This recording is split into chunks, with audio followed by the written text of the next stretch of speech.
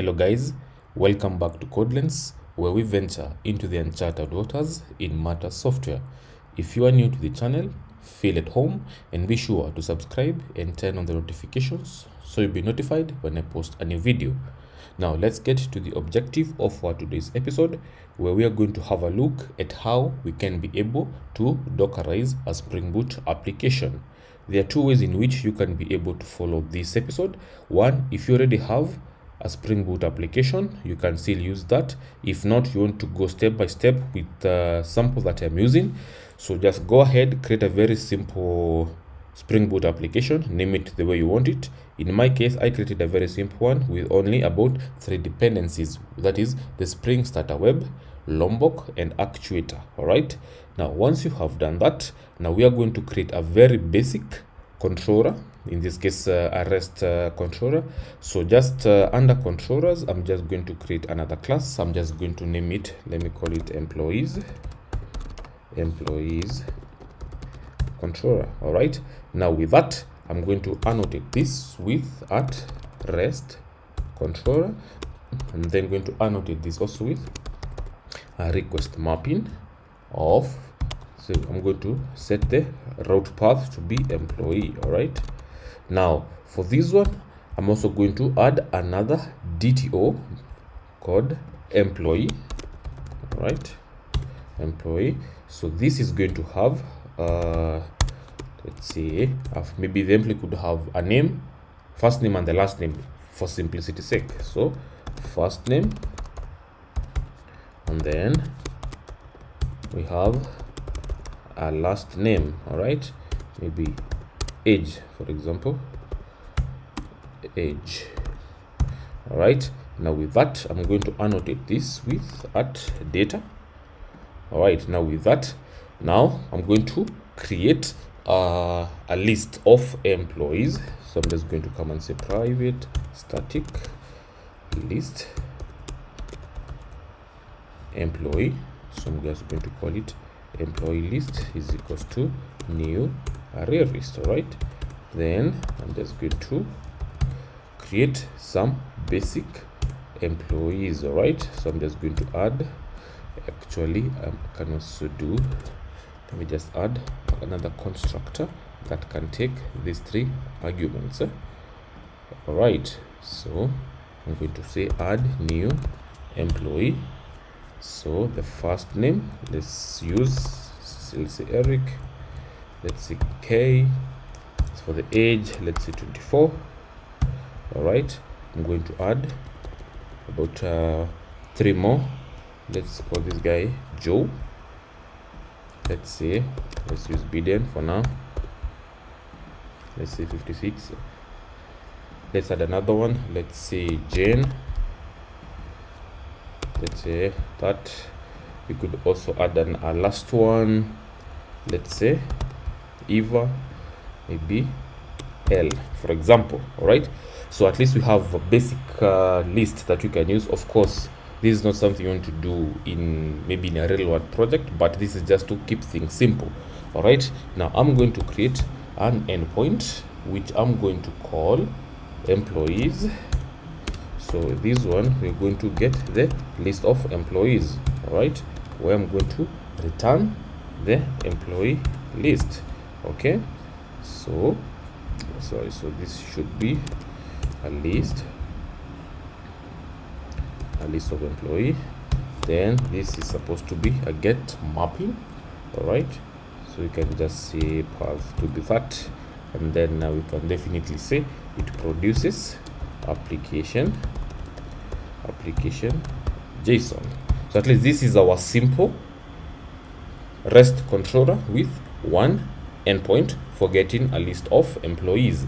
Now I'm also assuming that you already have coded as I've done, or you already have your Spring project that you would wish to Dockerize. All right, now let's go to the objective of the episode, which is now Dockerizing this particular application. All right, now first things first, I'm going to create a new file on the root of our project. I'm going to call it Docker file. All right, there it is.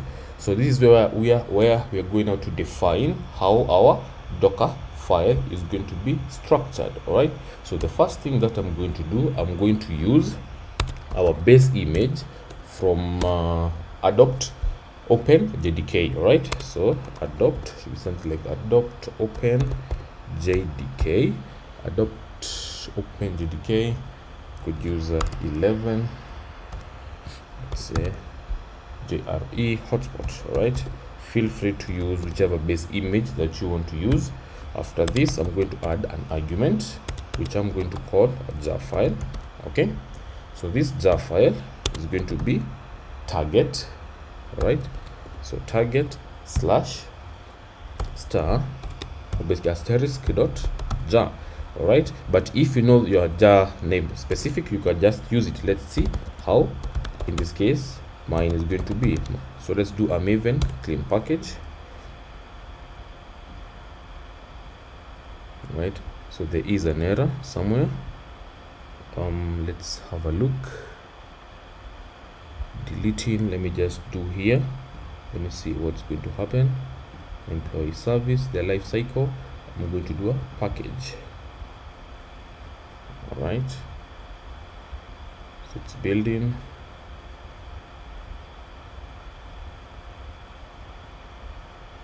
One moment. All right, it has built successfully. So if you look now under our target folder, we are going to see that in our case, our jar file is called employee service 001 snapshot. So I can just still do this refactor, then I rename. I'm just going to pick this name and replace it like that, for example. All right, now from that we now need to do a copy. We copy our jar file. All right, we need to copy our jar file to another jar which we are going to call application.jar. All right, then the other thing that we need to do is we're going to expose our application on port 8080, or basically we're going to expose port 8080, from which we need to do now an entry point for our Docker application. So I'm just going to come and do this java, then it's supposed to be double quotes, say java, then I can do jar. All right, and then which is a jar file to be executed. In our case is going to be our application dot jar. All right, so this is pretty much it as far as defining our Docker file is concerned. All right, so the next thing that we are going to do is we are going now to try and build this image and see if it's going to be successful. All right, so I'm going to come again in my terminal. I'm going to do a clear. Then to build this particular image, the only thing that we need to do is do a docker build. All right, the tag name, how should we call our image? In my case, I'm going to call it codelens, right? Codelens employees, maybe employee service with a tag, let's say a version 1. All right, which is a context, is a current context. All right, basically where our Docker file is located. So if I hit enter, all right, so as you can see now the instructions that we did set in our Docker file have been executed successfully. All right, so we now have our tagged image as codelens employee v1. That was pretty much easy. All right, and just like that we already have a Docker image for our application. Now there's one thing that I would like to mention. Let's have a look at the newly created image. I'm going to come and say Docker images, just going to grep and filter by codelens, and there it is. All right, so this is the image that we have just created about 40 seconds ago, and this, as you can see, it's about 247 MB. All right, now let us have a look at the layers which are inside this particular image. Okay, so what I'm going to do is I'm going to do a dive. All right, so I'm going to do dive. Let me pick this image name. All right, so I'm going to do a dive sorry about that. So dive, okay, I think I've not copied, so I'm going to do dive into that image. Oh, we should give it the tag dive our image, give it a moment. All right, now as you can see, these are the current layers in our application. All right, so if we go to the last one, you're going to see that our application.jar is in this last layer. All right, and you're going to see that it forms quite a significant part of the image size. All right, now what you're going to do, or basically what you're going to realize, is that this is basically a fat jar, all right, which has its own caveats. All right, for example, you're going to find that a fat jar, putting a fat jar into a Docker container, is basically a waste of storage, bandwidth, and even time. All right, so there are ways in which we can be able to optimize this particular image to make it as thin as possible, and this is going to definitely decrease even the effective size of the artifacts that we are going to be building. So we are going to have a look in the next episode how we can be able to create